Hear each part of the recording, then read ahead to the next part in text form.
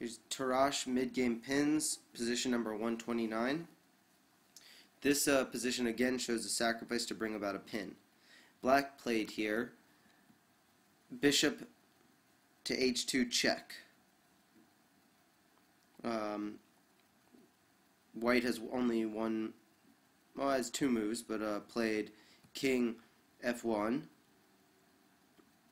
and black played knight takes f2. And here white surprised his opponent with queen takes f7 check.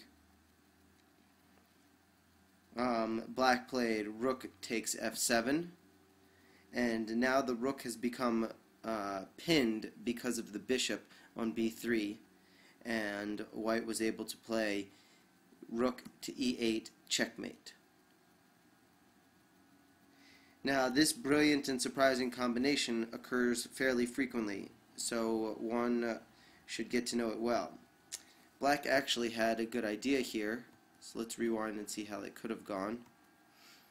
But his execution was faulty. A small transposition would have given him better chances. For example, he could have first played knight takes f2, and white would have played queen takes f2, and then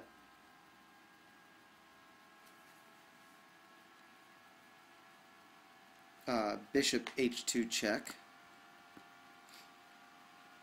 and king f1. Bishop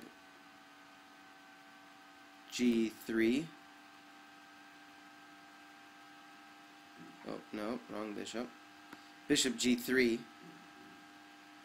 And now queen takes f7 would be a terrible mistake, because black would capture the queen now with check. Check.